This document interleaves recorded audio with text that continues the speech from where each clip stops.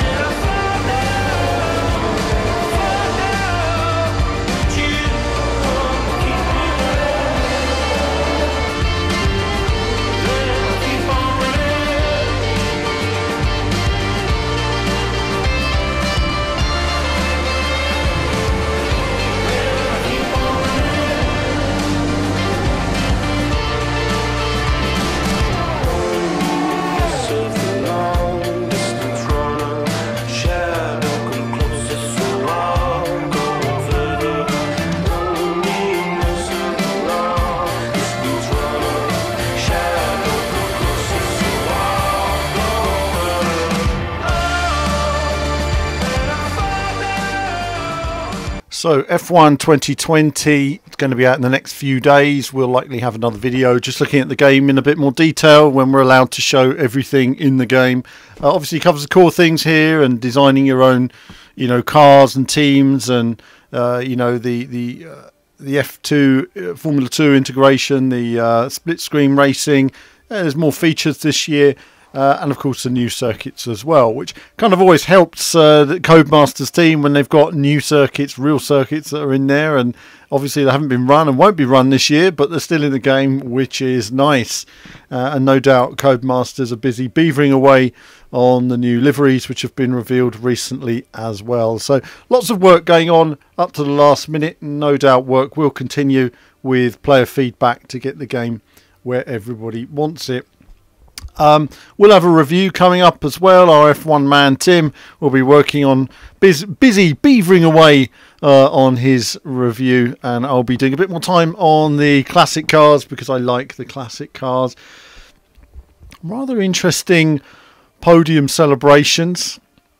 I can't say the podium celebrations appeal to me at all, but in a way they show me how Formula One has changed as an audience. When I was younger, Formula One was a more mature man's sport. You didn't get into Formula One until you were into your mid to late 20s. Now you've got teenagers getting into Formula One. The drivers have dropped in age. They don't need the experience they did years ago. The amount of electronics in the car now and simulation, you can put somebody much younger in the car. And I feel that represents the audience. And in a way, that's what it is. It's a much younger age group now that are watching Formula One, that are playing. And I see these podium celebrations, which essentially, I don't know, they just have that kind of Fortnite vibe to me rather than Formula One. It's all a bit tacky to me, honestly. But that's racing these days. That's what it's all about now. It's about memes and everything else. And I would really like to see some back to basics racing once we get to 2021. Let's hope 2022 now it's going to be, of course, let's hope we see some of the technology removed from the car rather than constantly more and more and more helping the drivers. Too many aids, too much tech. I would prefer to see a purer driving experience, but that's me rambling about Formula One.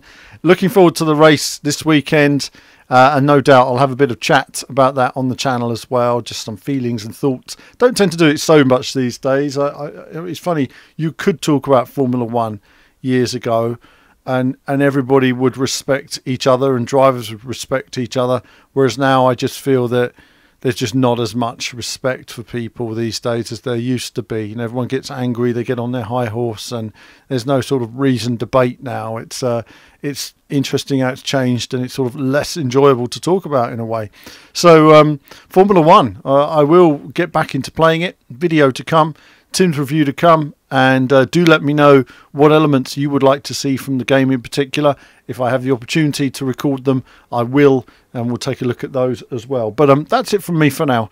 As ever, more soon. Hello viewers, well thanks for watching the video today. Do like and subscribe, it supports what we do. Do become a YouTube member. YouTube Patreon supports all of our content you see on the channel, and of course lots of gaming from retro to modern games. I love it all in terms of racing action. So click on one of the two videos just there to find out more.